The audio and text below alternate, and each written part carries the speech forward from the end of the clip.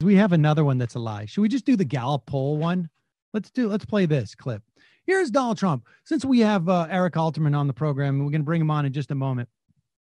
He's written a book, Lying in State, Why Presidents Lie and Why Trump is Worse. This is part of it. The guy lies about everything and with a fluidity that is pretty stunning. What clip number is this? This is 7. This is 7. This is Donald Trump. He's going around, I don't know, giving people COVID, I guess. This is where is he in the White House here? Yes. Okay, this is not when he was in Wisconsin. All right, so here he is. There's Donald Trump desperately trying to justify his COVID response. Remember, for like a number of months, he refused to wear a mask because it would ruin his makeup or something. And then, but prior to that, he was just denying that this thing was real. And here he is defending his COVID response by attacking Barack Obama with a poll that doesn't say what it says, what he says it says.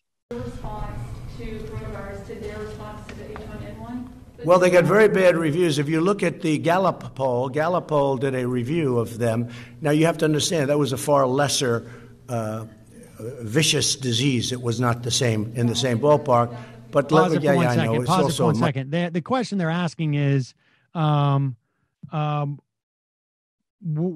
about how people responded to Barack Obama versus yours? Go ahead.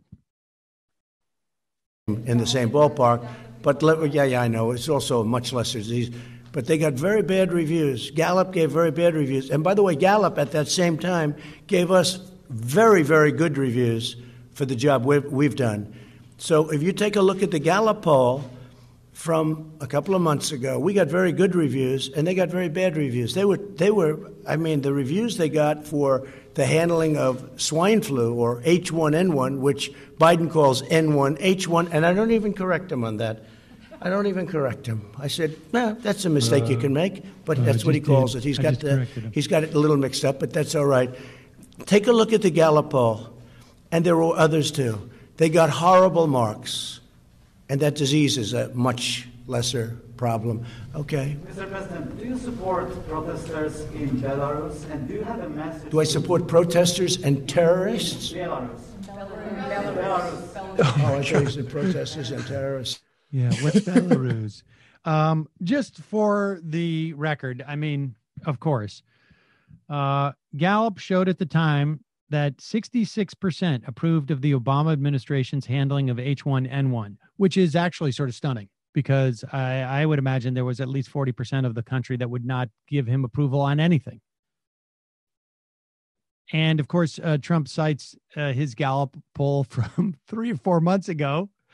But Gallup now shows only 36% approve of Trump's response to coronavirus. And the surveys reveal other surveys reveal other even lower numbers. But Donald Trump is I don't know, maybe he's a pathological liar. That would be a great question to ask our next guest, the distinguished professor of English from Brooklyn College City, University of New York, the liberal media columnist for The Nation, and author of over 10 books. Eric Alterman will be right with us with Lying in State, Why Presidents Lie and Why Trump is Worse.